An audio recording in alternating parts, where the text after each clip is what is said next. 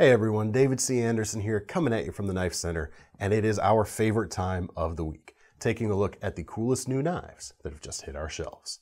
Let's check them out.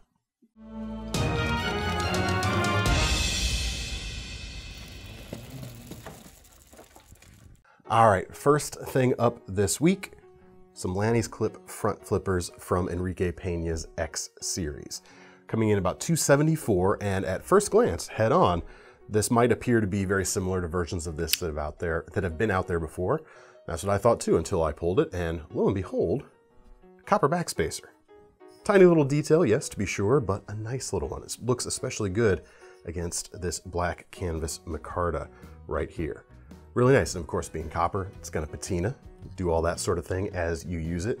It'll kind of conform itself, personalize itself, I should say, to you and to your usage of the knife itself. Blade, a bit over 3 inches, M390 steel. That excellent, kind of classic slip joint styled clip point shape in a way, but this is of course not a slip joint. Great shape though nonetheless, with that hollow grind there and the nice thin edge for all kinds of just everyday utility. We've got the frame locking mechanism right there. You've got the inlays on both sides, nice milled pocket clip, and a front flip mechanism, or it's really more of a top flipper mechanism because it sits on the top, which means you can do regular index finger flip stuff with it as well, not just thumb front flip style of opening. Both good options, both work quite well. Really nice. One of the cool things about these designs, I don't know if I've mentioned here on the channel before, is there's no extra stop pin here at the back. The stop pin is actually closer here towards the leading edge of the handle, and there's a track inside the blade that the pin travels around. So you get the advantage of a nice clean look there on the back side. And overall, just a very nice clean look on the knife itself. This next knife, if you're watching this on Thursday when the video goes up, this knife is going to be available tomorrow on Friday, the insert date here. Thomas, I'm not good with numbers. Calendars are difficult. Calendars are very difficult. Different every year. Like 4 years. Anyway, this is the Jack Wolf Knives laid back jack slip joint. It's the first of several slip joints on today's video and the first of many nice colorful designs. We've got a very colorful new knives video this week. But this particular knife is wearing a jungle wear fat carbon on the front and back. It is a slip joint, like I mentioned. You've got M390 steel, roughly a 3-inch blade, and I really like the naming scheme that Jack Wolf is coming up for this stuff. Obviously, this is a kind of a traditional or a modern traditional version of a sway back style knife. So you've got the laid back jack knife. Excellent naming, and that ties in to the packaging as well. I showed the tubes that the Jack Wolves come in last time we had one. You've got like a pocket slip and some microfiber and stuff inside. But check out the wolf there, kind of laid back, doing his little surfing thing right there. It's pretty cool. It's a pretty cool knife as well. You can get it in natural black or green canvas micarta if you don't want the fat carbon right there. And the quality of these knives is downright excellent. Walk and talk, super snappy as you can hear. You've got titanium for the bolster here. Excellent powder metallurgy for the steel. Nice snap, full height hollow grind. Very, very aggressive cutter with the Wharncliffe shape right here. And these are, like the last drop, going to be extremely limited in quantity. So make sure to keep an eye on our Instagram page tomorrow, maybe around noon. I'm not quite sure the time yet, for final pricing and drop details when they are available. The next colorful slip joint on the list is the Case Tony Bowes Panama Trapper. Comes in about $84. And you've got a nice purple flamed maple, or they call it curly maple, same thing. Technically the same thing or not the same thing? I always use them interchangeably, but they might actually be different. Thomas, care to weigh in? It's a couple ounces. It's a nice purple in any case. Really nice stain, really nice figuring going on. You've got 2 blades in Case's True Sharp Stainless. You've got a California style clip point blade for the main one. And extra cool, I really dig this secondary blade. Not something you typically see on a lot of case knives or slip joints in general. Kind of like a bullnose skinner or almost a butcher knife style blade for the skinning blade on this trapper pattern rather than having something like a long spay blade. Really like that. It's graceful, nice, efficient slicing. Should be easily achievable with this blade. I'm really digging that. Walk and talk on these is also quite good. Got a nice half stop along the way, which you don't get on all case models. You get it here though. Really cool, and something a little bit different for you slip joint lovers out there without even costing a whole heck of a lot. Next colorful slip joint is maybe less colorful, but at least it's not a standard black or something like that. We've got an ivory burlap micarta handle material on this Fox livery slip joint. Really sweet little knife. Also, similar price to that case, about 87 bucks. Made in Italy, as opposed to America for that case. M390 steel, 2 3/4 of an inch, modified sheep's foot here, almost a bullnose sheep's foot in a way. It's kind of a interesting hybridized shape right there, but I really like it. High flat grind, another nice everyday utility cutter. Excellent little, really cool little handles on them. It's a lightweight feeling knife, not too heavy, not gonna weigh you down. 1.6 ounces, comes with a black pocket slip as well. A little bit of a half stop there and a nice snap closed. A little bit less strong than some knives out there, some slip joints out there, but still very secure feeling. Gonna do a lot of good work for you day to day. Keeping the colors going, but not the slip joints going, we have a new Finch, and it's something that kind of crosses, lives in one of those like in-between places in terms of modern flipper knives and the old school feeling of classic slip joints. This is the Chernobyl Ant Flipper. These ring up at about $99, and they're named after not a particular insect you might find in the fallout zone, but a particular fly fishing fly that is apparently very famous. I'm not familiar with it myself. Perhaps some of you anglers out there can chime in. And the lines of this, it kind of has a classic sodbuster style handle and a little bit more drop to the blade for a quote unquote archetypal sodbuster blade, but you can definitely see the vibes in this overall shape. And that's where that kind of nod to the classic slip joints come in. You also see that in this particular handle, which is red G10, and it has been jigged as well, kind of like the old jigged bone knife handles. This is a liner locking flipper. You've got ball bearings in the pivot. You've got a nice crest there, the Finch glow-in-the-dark crest on the front. You've got a milled pocket clip on the back, and you've got a 154 cm blade at about, or sorry, no, this is not a 154 cm blade. I'm so used to them using that steel, I got ahead of myself. This is a Sandvik 14C28N blade. If you're unfamiliar with the alphabet soup, don't worry, it's an excellent Swedish fine-grained steel. It takes a really nice edge, and it's got that nice horizontal grain that they do that helps everything feel a bit more premium too. Really cool. You've also got, this is another knife without a kind of visible stop pin, and in this case, the stop pin is actually captive on the blade, and it rides in some tracks in the handle or in the liners themselves to act as the stop pin there. So again, nice, clean when you're looking at the back side of the knife. And I don't know if this is something you might be using in a potential maritime environment. Nice and open back construction is going to make it easy to keep clean of debris as well. More colors. We've got a new color in the Ice Wraith series from Ontario. This is the Terrain version, which has these translucent green jewel-like handles. Very cool. And it's not just a pretty face. You've got a really nice utilitarian blade there too. 25 bucks for these, 2.6 inches on that blade itself, 4116 stainless, good basic stuff, and a good basic shape for day-to-day usage. And it has to be said, with a handle that looks a little bit like a Jolly Rancher, it's certainly not a very threatening looking thing, which can come in handy in certain places for sure.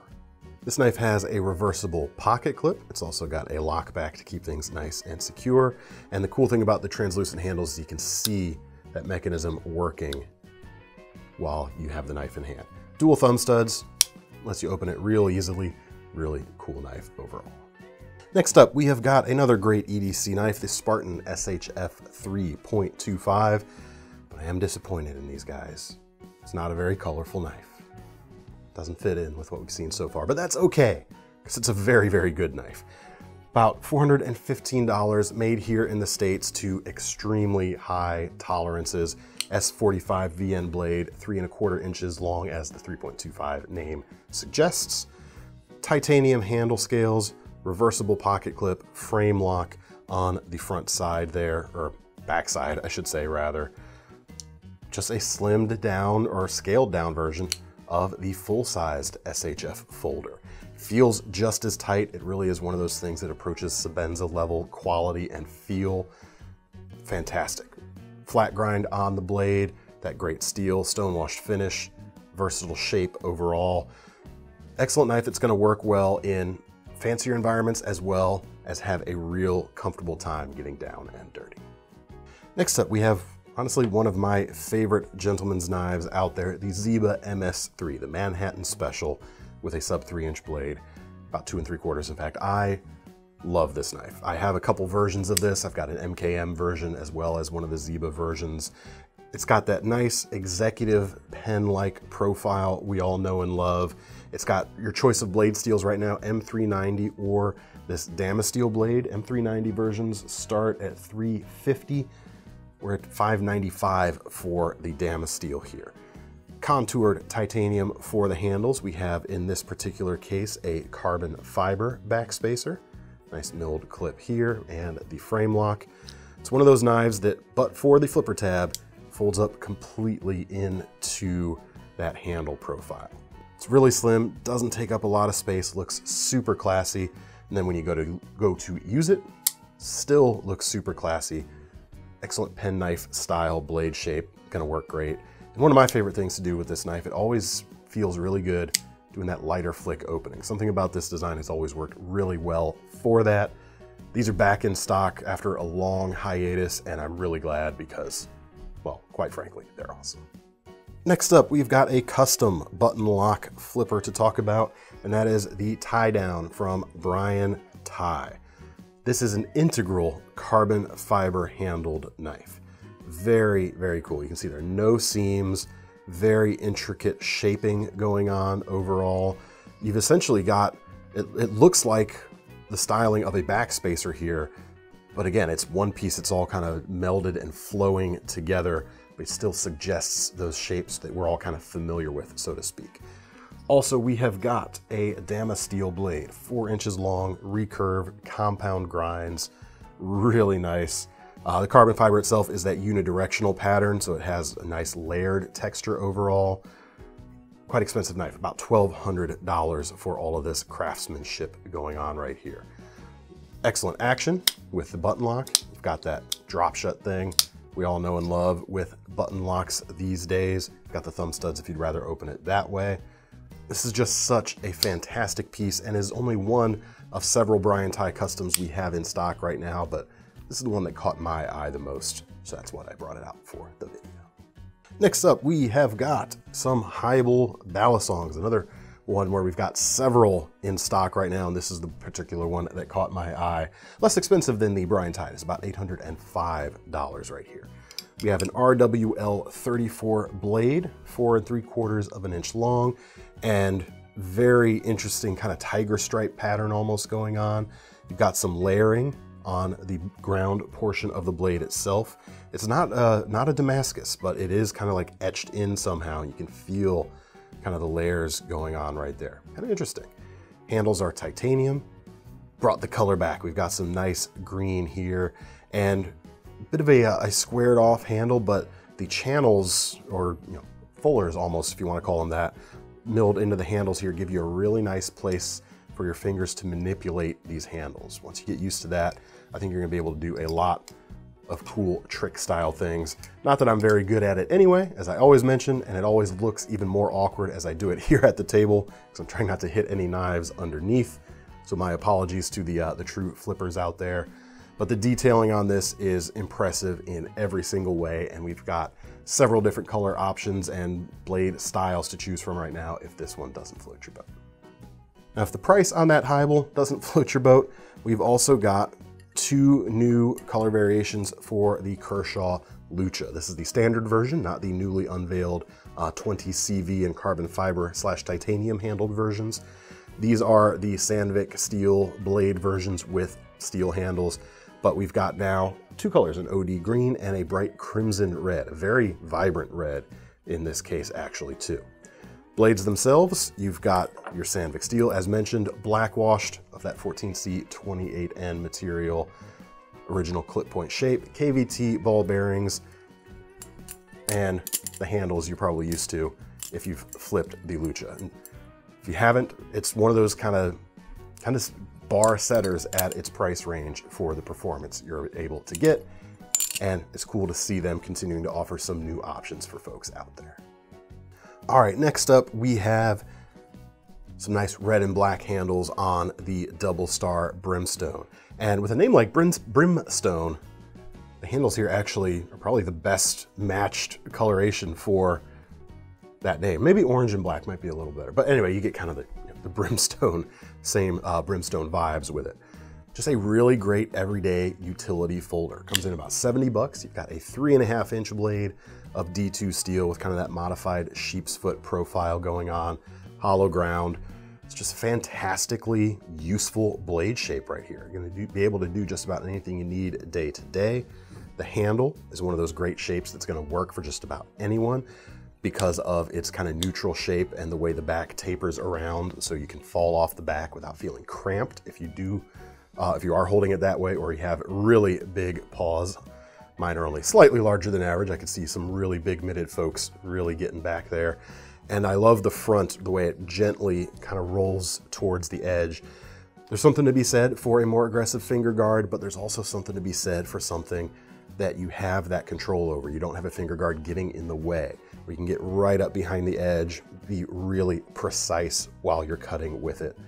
A lot to appreciate there. We've got a liner lock for security. Liner on one side itself, because G10 is plenty strong without an additional liner there. And then you've got a nice broad pocket clip there to keep things safe and tucked away in your pocket. Flicks open really nicely. You've got washers in the pivot of this knife, which helps it in the dustier environments versus something like your ball bearings, and yet it can still flick open in a very satisfying way. Next up, and keeping the colors moving, we have the Tonto version of the SOG Aegis AT, $85 for these knives. You've got the same great handle as the regular Aegis, which means you have a hand filling grip, but one of the, some people don't like this, but I don't mind this at all, depending on if it works for the design or not. In this case, I think it does. You have a full-sized handle and a slightly shorter blade than you might expect given the handle length. Only about 3.1 inches on this D2 blade here. But you're able to get, with a knife like this, maximum control over the blade while having just the amount of blade you need in a way. Certainly plenty here to work with for heavier utility jobs if you need to. So you've got the kind of the reassuring feel in the hand to go with it.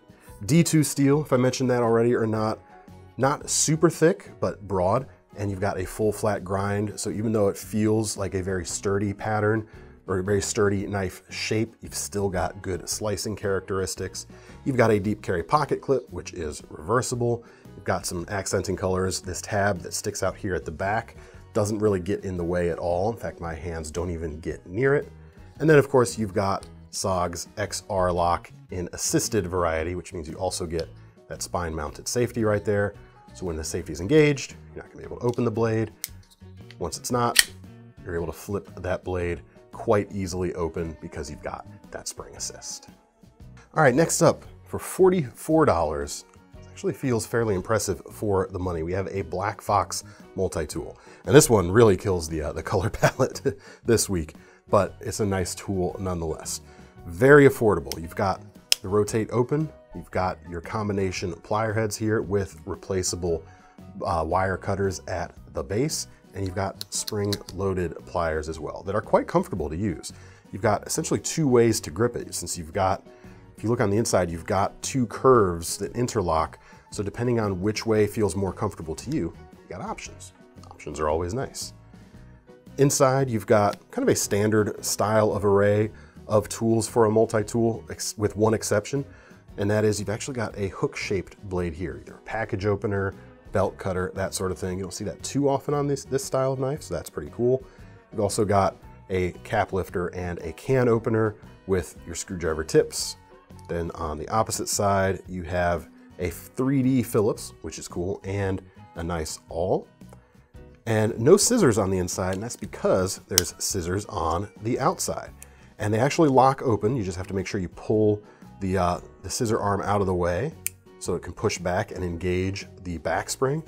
And then you've got a nice set of spring-loaded scissors with a blunt tip here on the underside if you're getting under something that you don't want to pierce underneath. Might be skin, might be something else.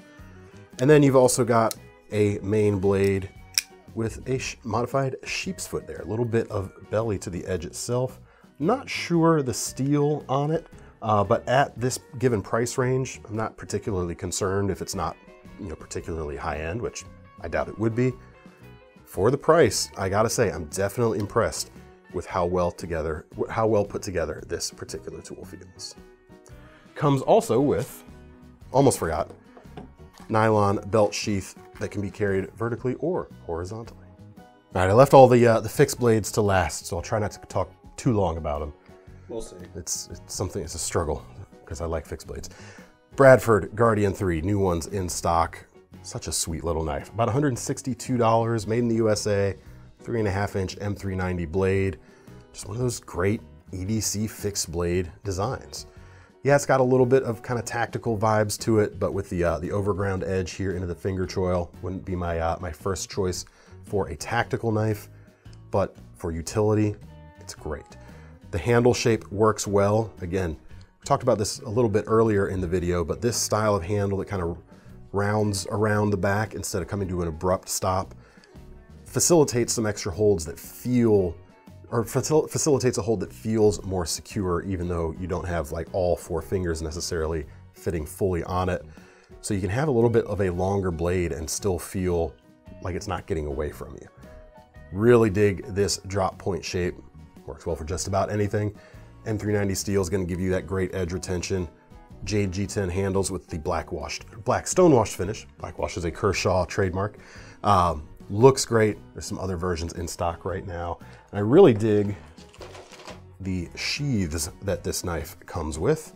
It's an undyed leather, stitched really nicely, and it's set up for horizontal carry. There was a time when I went camping, I would almost always have a fixed blade mounted cross draw, a small fixed blade like this. This is right up my alley there. Works well for EDC because it stays kind of tucked and hidden away a little bit better than a vertical sheath can. Would be cool to see someone do some pocket sheaths for these guys too, because I think this would make a great pocket fixed blade to boot, but it's great EDC design no matter how you carry. Next up, we've got a new Italian-made knife. The Mercury Trek comes in about $140. You have got, what are we dealing with here, blade steel-wise? N690 blade steel, not the powder metalled M390, so edge retention's not gonna be up to the same stuff, but really cool trailing point design. You can definitely do some of the hunting stuff with it. This would make a great food prep knife, great steak knife as well. Just super elegant. The Italians tend to do elegant knives just with a little touch of class that's a step above what a lot of other folks do. Crown spine continues all the way around the full tang knife until you get back to the ricasso on the front side. Excellent contouring on the Santos mahogany wood handles here, but you've got micarta options if you'd rather go with those. Makes it fill the hand super, super nicely. Flares out towards the front so you can pinch really well. Works great for that sort of thing. Feels robust, full flat grind on the steel. Man, just very, very nice. The sheath we're dealing with is leather. It is black with white stitching, and you've got a retention strap there on the front. Standard vertical carry. Edges are finished really nicely. Really helps complete the classy package of this knife. Next up, I'm really happy to see wider availability of the all black version of Becker's BK18, made of course by K-Bar. The other color was just fine, but I don't know. Becker always feels like it should be black. I like it a little bit better even in this new color. $87 for this USA-made knife. You've got your 1095 CV carbon steel with the smooth black coating, and then the typical black tweener style handles, as the Becker heads call this sized Becker knife, that are just oh so comfortable to hold. And it's got one of those blade shapes. I mean, everyone talks about the BK16 as one of the great do-everything blade shapes, and it is, certainly. The BK18, I feel like, does everything the 16 can do, and yet it can also do like tactical stuff a little bit better than the BK16 can. You've got a great sweeping belly to the blade. It might even do some food prep stuff a little better too. Nice acute point. The harpoon point on the, or the harpoon clip style here doesn't get in the way, but you get a little extra style while you're at it. Just overall, it's a really impressive knife. The sheath system here is also a nice step up over the BK16. Clicks in quite nicely, even without the extra retention strap up here. It feels like it's gonna hold on to the knife just fine without it. You've got a nice drop system for the belt, or the webbing, or what's the word I'm looking for, Thomas? Belt loop. That. Thanks for the help. Anytime. Just not today. Just not today. What's nice about this is you can easily reverse it. It's got essentially the same attachment hardware here as the handles of the removable scales on this particular knife. So you can flip it around, or you can remove it and you can attach basically just about any aftermarket belt attachment system out there. It's going to work great with the tech locks and anything of that type of style quite nicely. Just works really well. And the thing Ethan likes to do is he'll use this kind of wide flat patch as a platform for building up a small survival kit that's strapped to the sheath itself. So if that's your sort of thing, if that sounds cool, definitely a great option there. And last but not least, we have a tactical fixed blade, the Mazarin Diceros. I don't know how to pronounce this word, but that's okay. $230 for this knife.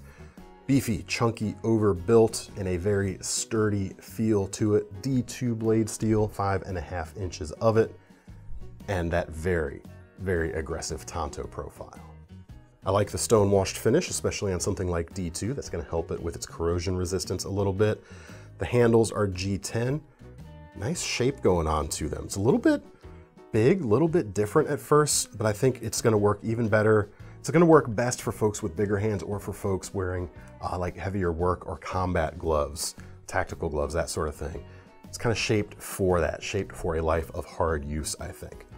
Certainly pretty comfortable. You've got a protruding pommel there at the back with not necessarily a crisp point. The edges themselves are kind of rounded over, but a nice point for concentrating force if you need it. They definitely go all out with the sheath and included accessories here. Not only do you get a sheath, which is made out of nylon, you've got Velcro strap here, you've got a retention loop at the front, you've got 2 sets of pockets here on the front for extra little goodies that you might carry with you, such as one of them little survival chainsaw things and a diamond sharpener, both of which are included right out of the box. Oh, and then one detail that I forgot, you've also got a hip strap here to keep things from banging around when you're tromping through whatever environment you are tromping through. Feels really good and really nicely put together. But that is all I've got to show you this week. Let me know what you thought. And to get your hands on these knives, links will be in the description to take you over to KnifeCenter.com. Remember that Jack Wolf knife is coming out tomorrow, but we'll leave a link to the brand page in the video below. Let me know what you thought, and while you're over there at Knife Center, make sure you sign up for our Knife Rewards program so that you can earn some free money to spend on your next knives when you buy one of these knives today. I'm David C. Anderson from the Knife Center, signing off. That's Thomas behind the camera. See you next time.